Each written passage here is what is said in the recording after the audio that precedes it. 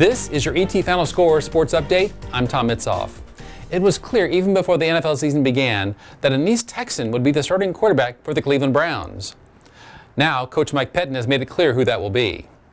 He told the Monday Morning Quarterback website that there is no competition between Jacksonville native Josh McCown and Tyler native Johnny Manziel. Pettine said McCown is clearly the number one quarterback, and that McCown knowing that fact has been good for both him and for the team. Haley Mills of Tyler is a member of the University of Kentucky women's golf team, and this week she participated in the U.S. Women's Amateur Golf Championships in Portland, Oregon. Unfortunately, Haley lost her first-round match to Hannah O'Sullivan of Chandler, Arizona. But we still wanted to pass along an ETFinalScore.com shout-out to Haley for continuing to make her mark on the women's golf world.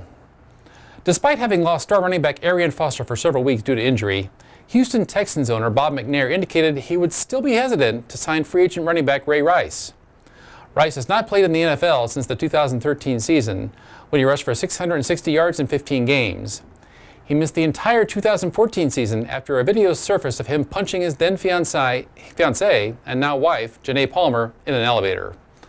Folks, for all your latest news, visit telepaper.com 24/7 and watch CBS 19 News tonight at 6 and 10.